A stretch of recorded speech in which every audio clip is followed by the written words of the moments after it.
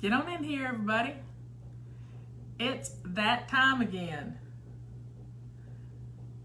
Yeah, it's time. And I don't know if my microphone's working, so I'm going to pull my other microphone out of my handy little pouch because I put it where it belongs. Got it right here. I'm going to load it up.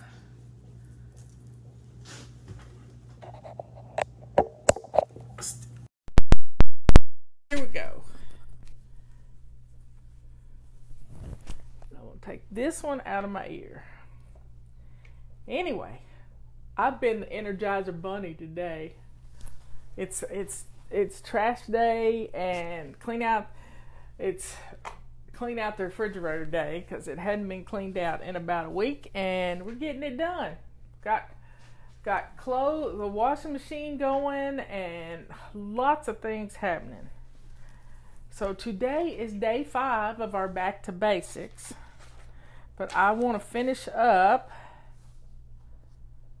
day 1, 2, 3, 4, 5. Yeah, day 5, and I have we're gonna finish up the baby step book tomorrow. But I'm pulling it up. Today's the 30th.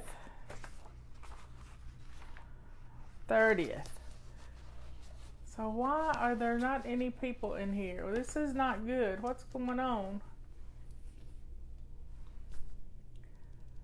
I don't know why there's not many people here. Am I coming to you from the Fly Lady page? Give me thumbs up if I was on the Fly Lady page when I did it. Sometimes I get mixed up. It just happens. 48. It's taken a while for people to get in here. Usually that means I'm not on the right page. Yes, I'm on the right page. Thanks, whoever Patty Liz. I don't know. Here's to being on the right page. I'm trying to see. No, there's just a reflection on the TV. Got the refrigerator cleaned out. Got laundry going. If you hear noise in the background, it's because the wash machine is right here. And we're doing towels and t-shirts. I got some new t-shirts that need to be washed. So I don't know why people aren't getting in here.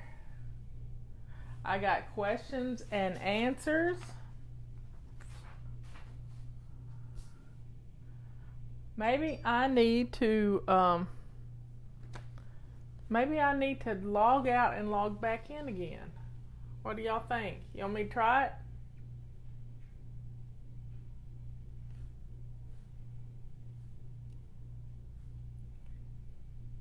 He's sleeping right now. He's resting. It's day 4 after chemo, and he's kind of bummed out. There, we're getting some people in here. So we're on day 30, the 30th of January. To stay organized, check your calendar twice a day. Any upcoming birthdays. See? You kind of need to know that. And checking your calendar. Let me get the calendar out here.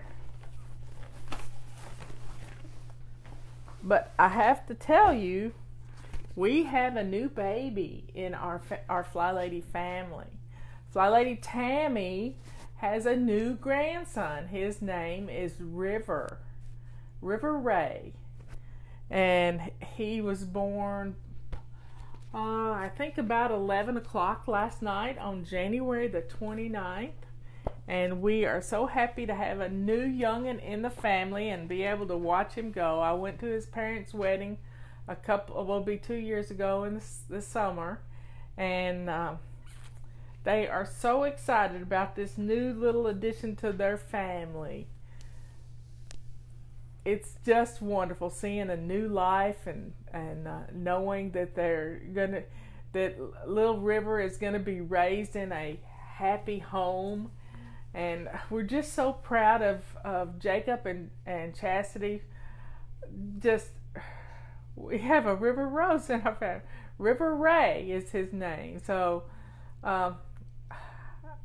This I never heard it before. Tammy told me about it. So congratulations to Tammy. She's going to be Mimi. You kind of have to pick your grandmother name. What do you want to be? I'm Nona.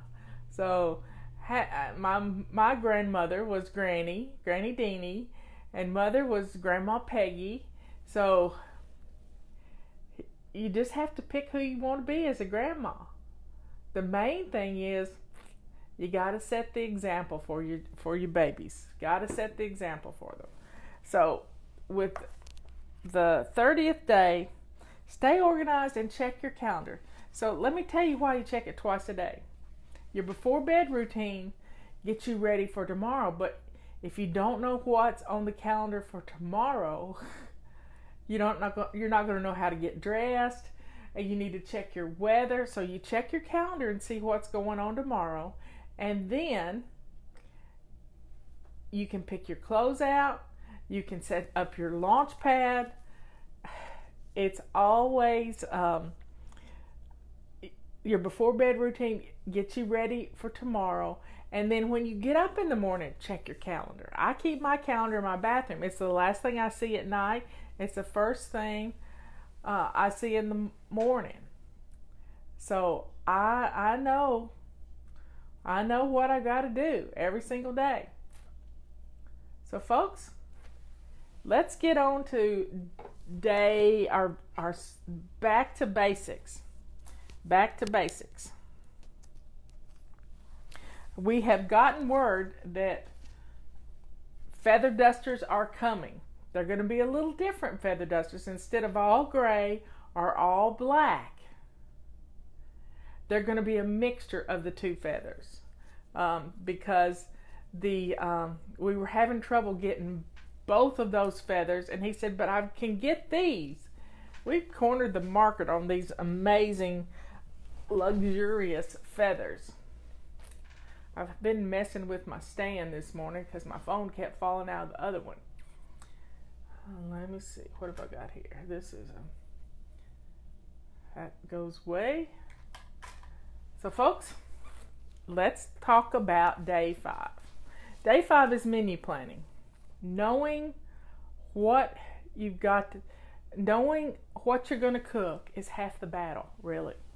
And Leanne helps us with her Saving Dinner. You sign up for Saving Dinner, you can get a, I think it's a free week of menus. If Leanne's on here, she can put her link in here. And menu planning. But you just have to sit down and think about and get your calendar out. Get your calendar and check where everybody's going to be next week. One of the questions I got this morning was, it's in our question and answers, and I'll get to those in a second. But menu planning is, Leanne, put a link into Saving Dinner and let everybody know that they can get a free week of dinner answers, and check that out. SavingDinner.com. Yes, Leanne's cookbooks are amazing, and she wrote her low-carb cookbook for me. It was for me. For me. That's my microphone, I believe. Yep. I didn't get to do tea time yesterday. We were stuck at the hospital doing CAT scan, and I didn't have good service there. So let's get on with our questions. Menu planning is an important step, because if you can get dinner and you know what's for dinner, how many times do you get asked, what's for dinner? And you don't know. Well, knowing what's for dinner, being able to put it in your crock pot in the morning and be ready to cook, it's great. Doing all your prep ahead of time. If you're going to use your Instapot, bag it all up and then put it in your Instapot just a few minutes, like 30 minutes before dinner. It's all good, because you know what's for dinner. Your family knows what's for dinner because they can smell it cooking. You get your appliances going. Leanne's called them for years your indentured servants. You've got these appliances, so use them. Utilize them to your advantage. You can do it. So let's get up and get moving and start planning what's for dinner, because that's going to take a lot off your plate. It's funny. That's kind of a pun. You're going to be putting things on a plate, and that's going to take a lot off your plate. But knowing what's for dinner is a wonderful feeling, and it makes you feel good inside. It makes you feel good. So I got some questions, and the first question is, when menu planning, I find that I am switching days due to life obstacles. God love you. Yep. It's just how it is. That happens to us. How much leeway do you allow yourself to change menu planning? Well, if you do it on Post-it notes, let me get my Post-it notes here. If you pull off the top of a Post-it note, where it's just the sticky part on it, just the sticky part, you can play musical menus on your calendar by just changing them around. But checking your calendar the night before is going to help you be ready. But when you have the food in the house, when you have the food you need in your house, trying to find I have a mini magic wand here. I have a mini magic wand. It's not one Robert made me. Mine Robert made me special. When you check your calendar, this all goes hand in hand. Checking your calendar the night before allows you to be able to know that you can put something in your crock pot, make a soup, plan for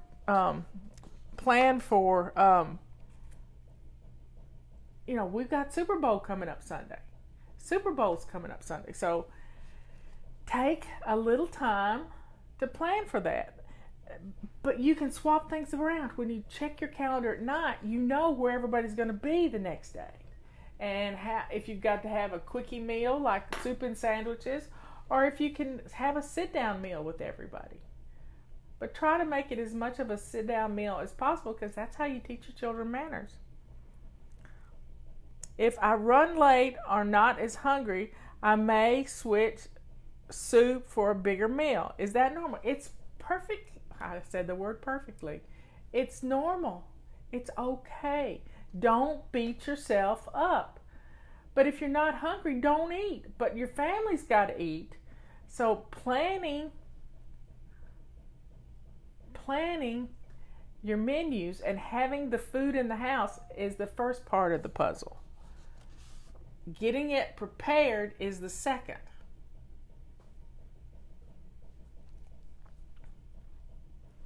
Okay, how many times a week should I vacuum? We wear shoes inside the house too, and I dread vacuuming.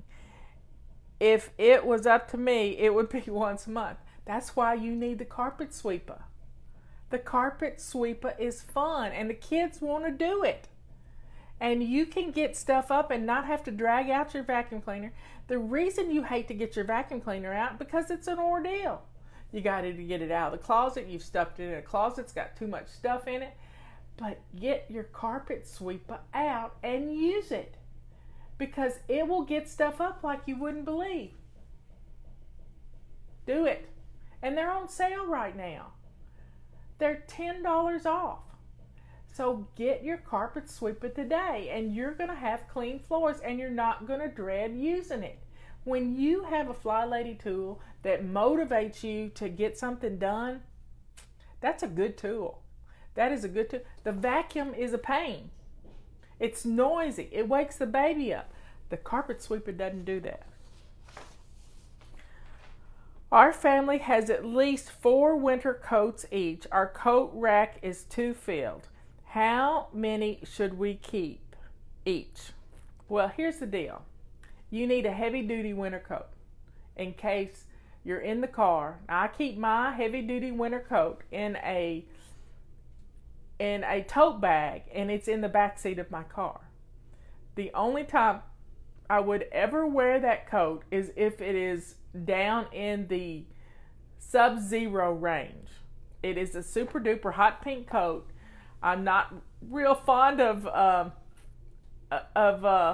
wearing a big heavy coat. But when you need a coat, you don't care what color it is, you need a coat. It has my gloves in it. It has a hat in it. So I'm prepared if I need to walk to get to what, if I need to get away from the interstate and set up on a hill waiting for a wrecker to come or whatever. I'm prepared for cold weather. And it's also a rain slicker. Having too many coats, I have a raincoat and I have a jacket. I have a little fleece jacket that I wear with a hood on it that I can throw up if it rains. I have a raincoat that has a hood on it. So those are 3 coats. I don't think you probably don't have too many, because you need one for not so cold weather and you need one for cold weather. So I'm not so sure that that your family is out of whack here.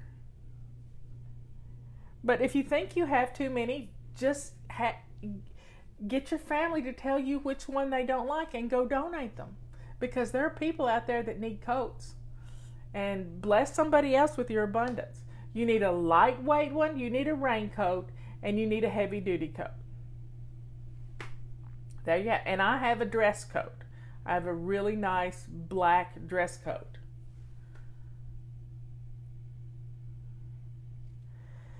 Okay, let's see.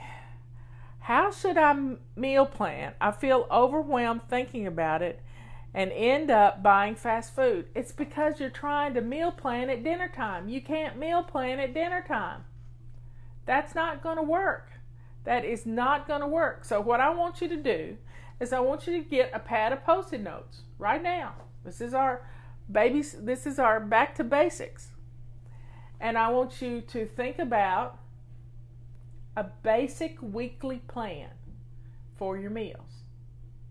Think about this. Think about it this way. Leanne's on here. She's going to love this. But this is how Robert and I do it.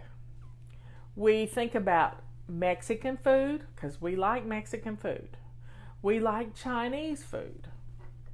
We like burgers. We like, and we like pasta. I don't eat pasta, but I can have zoodles. I can have zucchini noodles. Think about Italian, Mexican, Chinese, American. Pizza's in there. Always pizza one day. And this Sunday is hors d'oeuvre Sunday. We do hors d'oeuvres on Christmas Eve, New Year's Eve, and Super Bowl.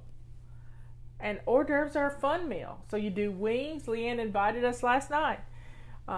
Wings and cheese glop. Robert makes a wonderful cheese glop. And sit down and think about a basic weekly plan to your meals. Do you want to do like a pot roast or a roast chicken on Sundays? Stick it in your Instapot, and bam, you got this beautiful pot roast, and you hadn't had to do a whole lot to it. I like to throw some potatoes and carrots in there, and make a gravy to go in there, and yum, wings, barbecue, and cheese glop. Yep, it doesn't get any better than that. So think about this basic weekly plan.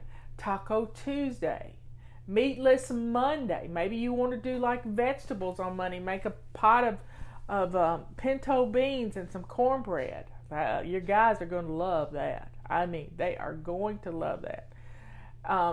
Wednesday, clean out your refrigerator day. That can be surprise chicken. Surprise chicken. It is a wonderful. No two surprise chickens are alike. You clean out the salsa and different stuff in there, throw some chicken thighs with it, and bam, you got a wonderful meal. I fixed some one time with a little bit of jerk sauce I had in a jar, and Robert says, oh, we got to have some of that. What is cheese glop? It's spinach dip. It's spinach queso is what it is. But Robert makes it homemade. Yep, it is so good. It is so good. And I'll be having mine with pork rinds. Yep, I'll bring the can of pork rinds. Surprise chicken is fun because you're cleaning out your refrigerator of all those little condiment things, little bits of ranch dressing and just mix it all up. Throw some chicken thighs or chicken legs or chicken breast in there, and you got it. So Friday can be pizza night.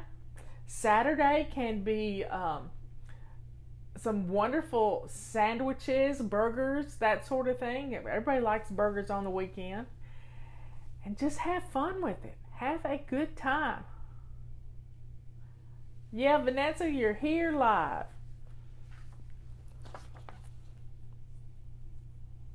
But don't wait till you need to go to the grocery store to menu plan. Get you some Post-it notes and write some things on it. Just start brainstorming, and just think about what you've eaten this past week. We had Italian one night. We had burgers another night. Now, Ben's not eating much, but go back and let it be an exercise in your memory to see what you've had to eat, and start making these little Post-it notes and sticking them on your calendar. Cut them to fit your calendar, and then when you cook that thing and make your grocery list to go with it, when you cook that thing, then move it down your calendar 3 weeks, 2 weeks. Just have this basic weekly plan, and you're going to have fun. Chinese one night, it's easy to make Chinese at home. You can do a stir-fry rice. You can stir-fry some little pieces of steak, and you can have a great dinner at home making Chinese. I make a wonderful, what I call a black sauce. It's really just teriyaki sauce and plum wine, and it's to die for. We're having a Super Bowl party, and I need to get the house in order. Where do I begin? It's called crisis cleaning. Spend 15 minutes in your kitchen, 15 minutes in your living room, and then 15 minutes in the main bathroom of your home. There's nothing like having a Super Bowl party to get your house in order. And you can do it. So invite some people over. Have some fun. You start in your kitchen with a sink full of hot soapy water. Do not leave the kitchen as your water's running in the sink. And if you hadn't already bought your chicken wings, you probably won't be able to find them. Now you can, in the off season, right now, chicken wings will be more expensive than anything in the grocery store. But you can cook the chicken wings in the oven. You don't have to deep fry them. And then you can dip them in the glaze and put them back in the oven in a teriyaki sauce or a barbecue sauce or a hot sauce. Yeah, do not ever put sharp knives in your dishwasher or in the hot soapy water. Which package should I purchase first from the Fly Shop? You have so many great options. Well, right now we have a great sale going on, the Back to Basics package. It's like $121 regular price, and it is it's just the facts, ma'am. It's just what you need. Now, it's keep your bathroom clean, do your floors, mop your floors, sweep your floors. It's just exactly what you need. So it's $49.95. We still have the FCC pack. It's there, but we're running low on the dusters that go in that pack. So if you want to get the FCC pack, which is everything that we sell practically, and if you want to just add a la carte stuff to the Back to Basics pack, you can get the carpet sweeper, and you can add the multi one, which is on sale for $8.47. So you add those two things to it, and you've got a great cleaning package.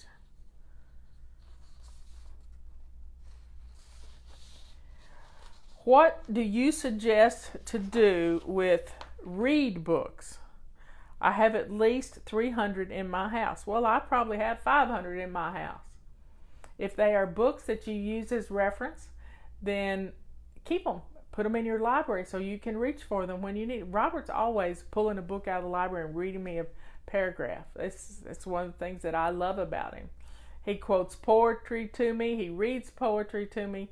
It's just wonderful.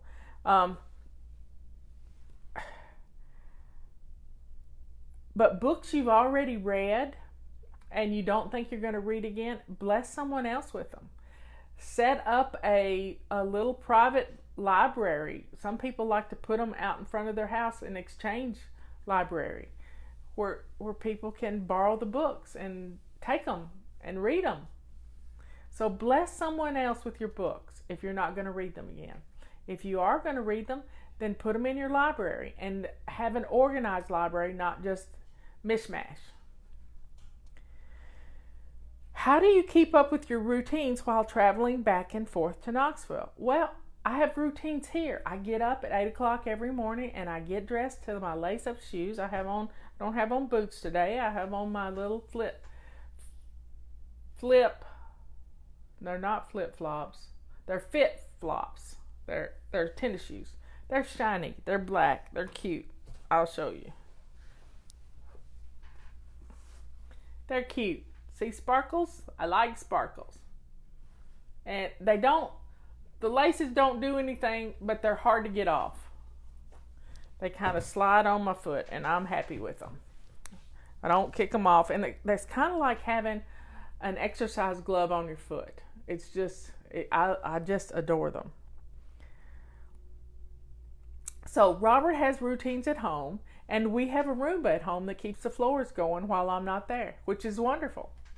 We have a Roomba here too, but it bothers Ben when it's going.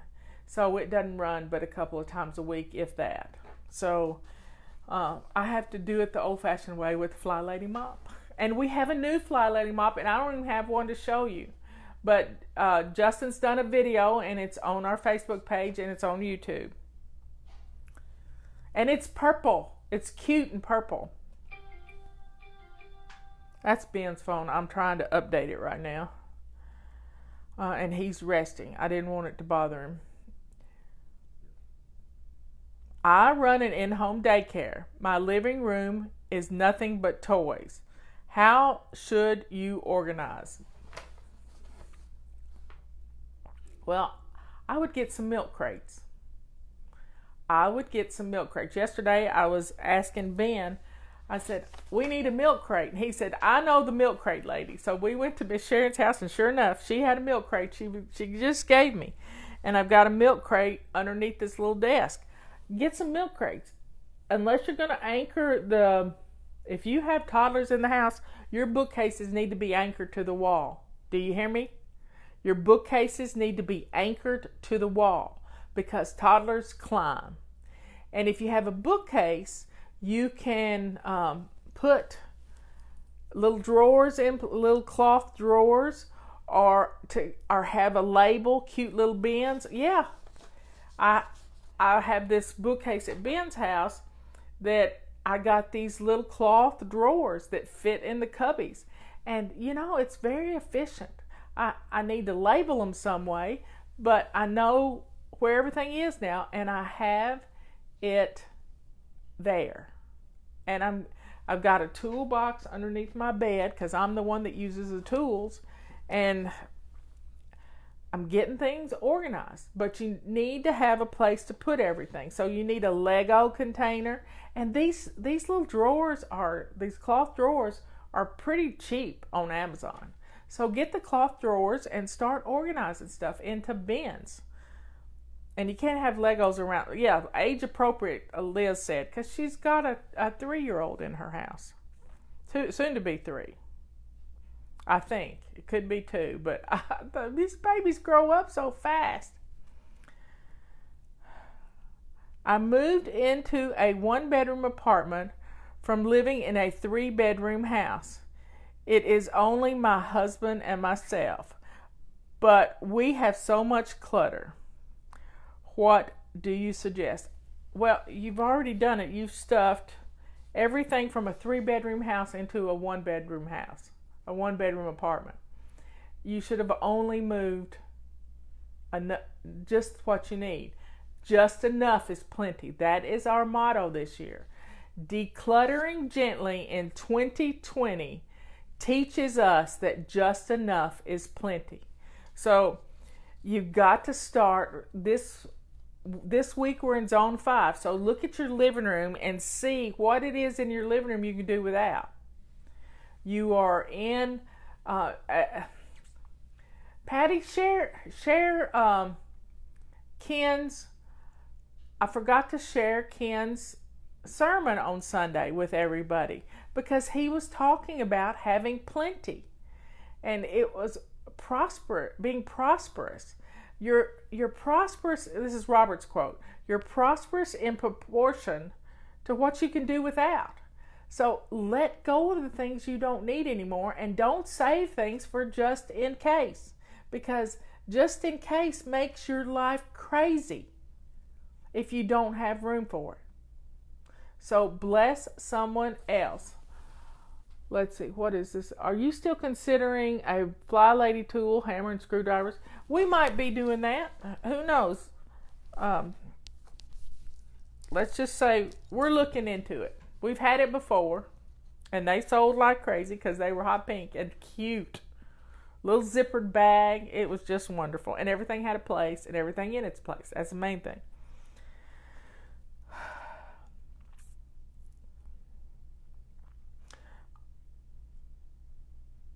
I work second shift. My entire day is sleeping in and going straight to work at 3 p.m. How do I fit my morning and before bed routine? Well, you have to rename your routines. You have a get up and go to work routine that you do at 3 p.m. And you have a get home from work at 11 or whenever it is you get home from work. So you have a get up and go to work routine, and you have a get home from work routine. And if you'll rename them, it'll help you a little bit better. So your morning routine will be done as you're getting ready to go to work. That's your morning routine. Okay. What baby steps should I follow for decluttering? Setting your timer.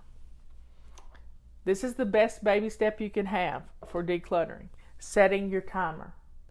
And when you set your timer and you do 2 minutes, 2 minutes. That's all you got to do. Just do a 27 fling boogie. Do a 5-minute room rescue. Run through your house while you're listening to me right now and gather up 27 items to throw away. It could be 27 items, 27 pieces of paper. But you got to get it out of the house. You can't put it in the corner and wait till you get enough stuff to donate. You need to put it in a bag as you're gathering it all up and take it directly to the car and drop it off at the donation center. And there are donation centers in Knoxville on every corner. I love it. Not that we have a lot of clutter right now, but we got a box of stuff that's been sitting on the extra bed, and it needs to go to the donation center. It really does, right now. I already did that one. Okay. I'm finished. 2 pages. Look at y'all. Look, we did it. Well, I'll see you at 3 o'clock unless I'm headed home. If I'm headed home, I may do it before I leave. May do the show before I leave. So, folks, take some time today to do a little menu planning. If you hadn't done it yet, do some menu planning. I did a 27 flick buggy 3 times a day for about 9 months, and that's how I got rid of our clutter. And when we did a remodel, we got a dumpster, and having a dumpster. Yes, Ken had a wonderful message on Sunday.